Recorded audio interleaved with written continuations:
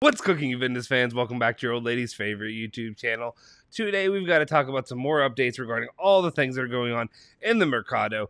We've talked Icardi for days. And just like that, you're going to get a curveball here and there when it comes to the Juventus market. We have some late dropping news when it comes to him, to Icardi, when it comes to Morata, when it comes to the likes of Scamacca, and then some other players popped up on the Mercado as well. And then we got to talk about some Juventus fans. Stick with us. We'll fill you in now.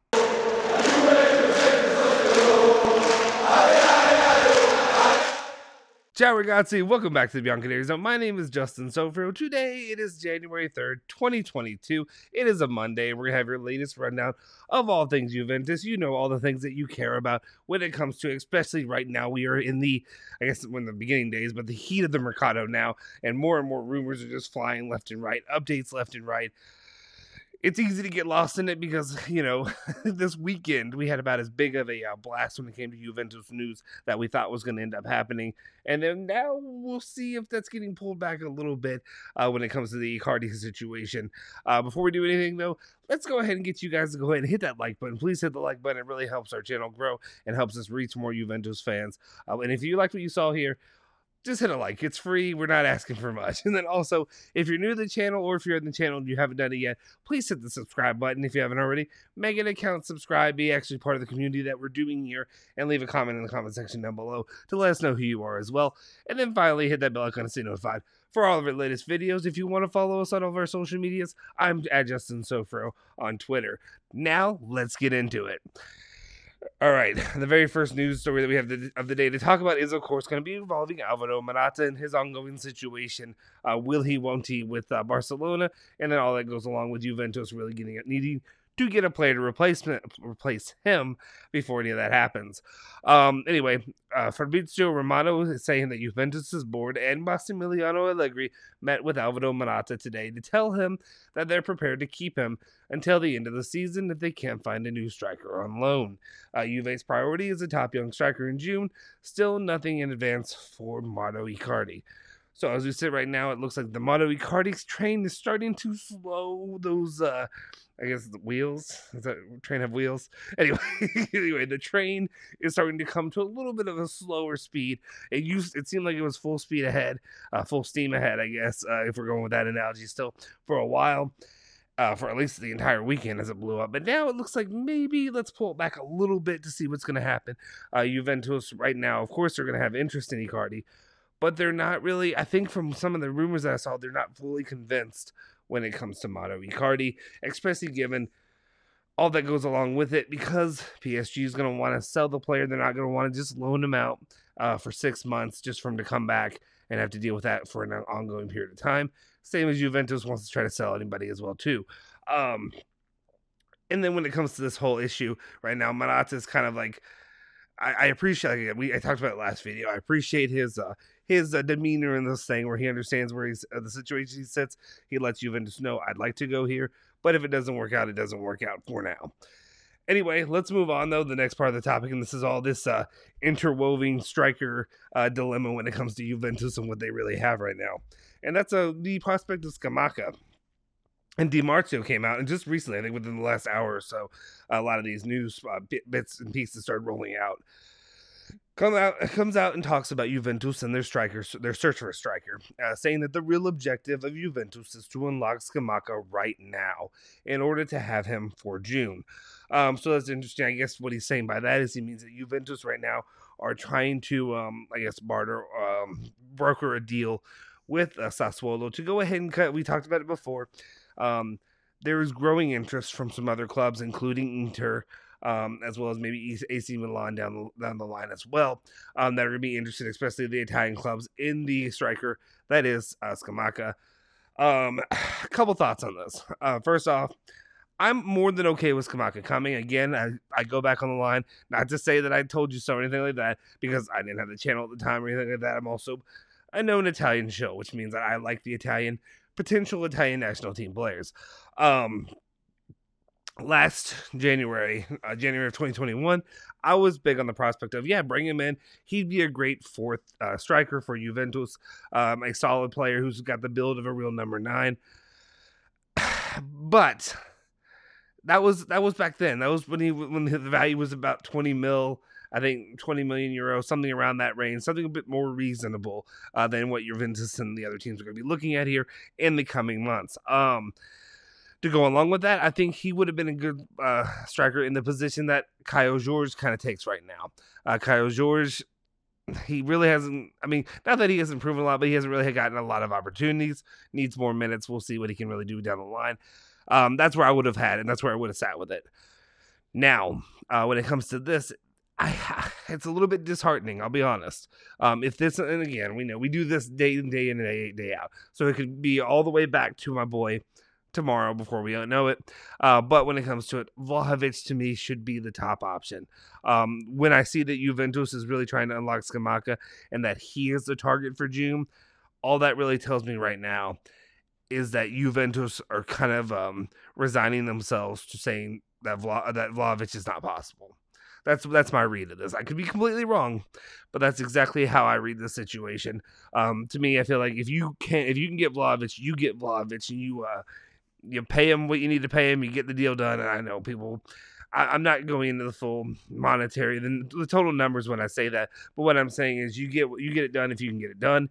As it stands right now, it seems to me more and more likely that Juventus are kind of reading the room and have resigned themselves to losing out on Vlahovic, which is unfortunate.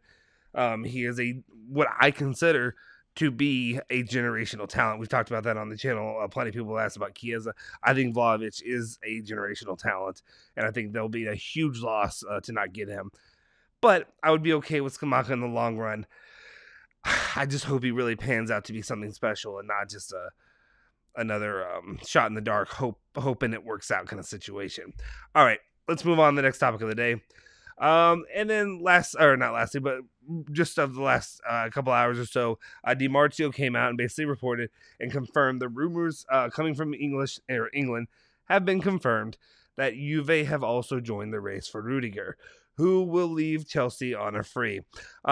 He's a center back, German center back, playing for Chelsea. I think right now there's also, along when he confirmed that, I think he also confirmed a few other names with it. I think like, I mean, I'd be terrible to say the exact names, but some of the bigger clubs around the world are really interested in him right now. So there's going to be a lot of competition. He's a center back. Juventus could use center backs. Only problem with him is I haven't seen long-standing, what's the exact word I want to use for this? I don't know that he's been prosperous for a long period of time. Does that make sense? So I don't know that he can be a top tier player for very long. He had one really good year, and then after that he kind of, what has he really done so far? So I'd like to see a little bit more from him. I understand he's also, and I know people get on me about the age thing, and there's other players that are older that I'm like, give me him. But like, yeah, he's getting closer to his 30s, which is still is really about prime time playing. But at the same time, can you really go long term with this player? Anyway, let me know your thoughts about that. Would they play him alongside De Ligt maybe down the line? But as it stands right now, there's a lot of competition, and these are the first early really mentions of Rudiger coming to Juventus. So I don't want to put too much of a concrete yes or no when it comes to the player. All right, let's talk about some Juventus players now and their situation. Bernardeschi was talking with Days in Italia, saying a new contract. All the intentions of the world are there, and we're open to dialogue. The intention is there, but these things are done in two. So again, Juventus and Bernardeschi and his agent have to come to the table. It can't just be one or the other, just the desire of the player, just the desire of the club to get this done. So we'll see what happens. I don't know if I have the energy right now to really talk full on Bernardeschi and break on my thoughts. You know my thoughts if you've been on the channel for more than a day when it comes to Bernardeschi. If he continues to play through the rest of the season, playing well, then I think he deserves it. Playing the way he has the last few weeks, that looks like a player that could be renewed. If he doesn't continue playing well, the only way I'd really see it, or that I'd really agree to it, is if you do it for a price cut. Definitely, when it comes to that situation. Let's move on. All right, Romeo Gresti, the I guess one of the most trusted sources when it comes to all things Juventus, was talking about Archer and his situation. We talked about him being a potential target there, or potential option to sell on the Mercado here in the coming weeks. Well, now it looks like to date, he says Juventus have not received any official offer for Archer. If he were to leave this winter, he could only do so on a temporary basis. No club can take him on a permanent basis. So as it stands right now, it seems more and more likely that Archer will probably end up staying with Juventus, or he could go out just on a little bit of a short period loan, but nobody's looking on him just flat out buying him right now. Nobody probably even, I would imagine, would be trying to do a loan to buy, but we'll see. We'll monitor. Again, I don't know how many times I could say this. Things can change day to day. As you've seen, if you watch this channel in the last few days, it changes day to day.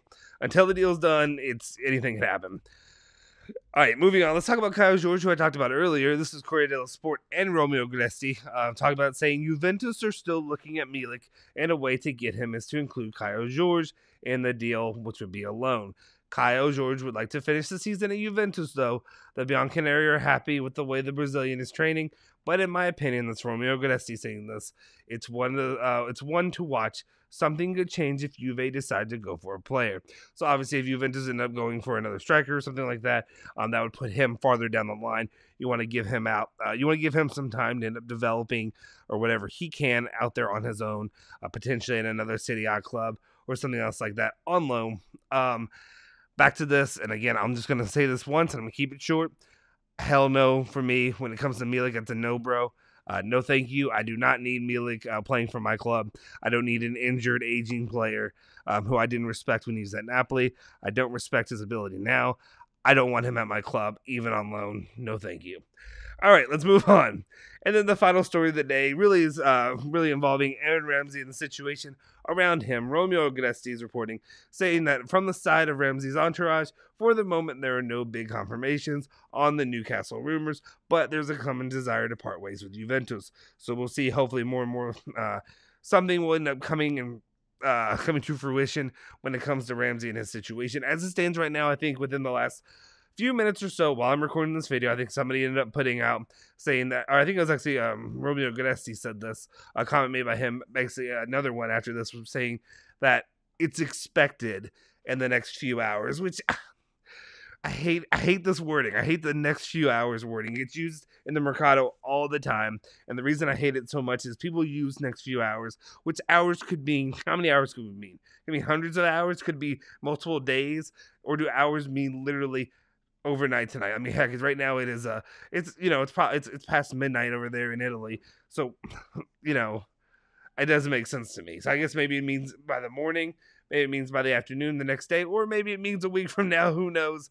But as it stands right now, in the coming hours, it's expected that Newcastle will actually end up speaking with Ramsey and his entourage to work out something in the deal going in the future.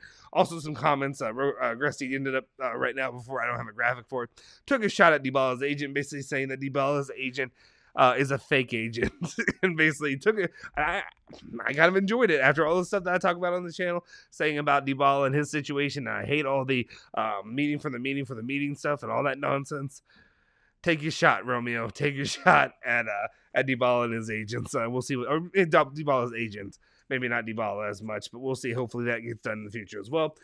We'll have more updates for you coming tomorrow. Trust us, we always keep you updated with everything that comes out as it comes out here at the Bianconeri Zone. So make sure you're tuned in. Make sure you're subscribed to the channel. Make sure you're liking this video, though. Please, it definitely does help our channel out. If you just go scroll down, take the finger down, take it down, and hit the like button. That's all you do. You just got to hit that like button. So anyway, I appreciate it. That's all the news I really have for you today. Make sure you do all that, like, subscribe. Follow us on all of our social media. I'm at Justin Sofro on Twitter, at Bianconeri Zone as well, for on all Twitter accounts, Instagram, all that good stuff you like. And then of course there's Alejandro Fancello, which is at Alejandro BZ on Twitter, and of course Julian Genotti at Genotti151 as well. We'll see you next time with more information. Forza Juve, Forza Bianconeri.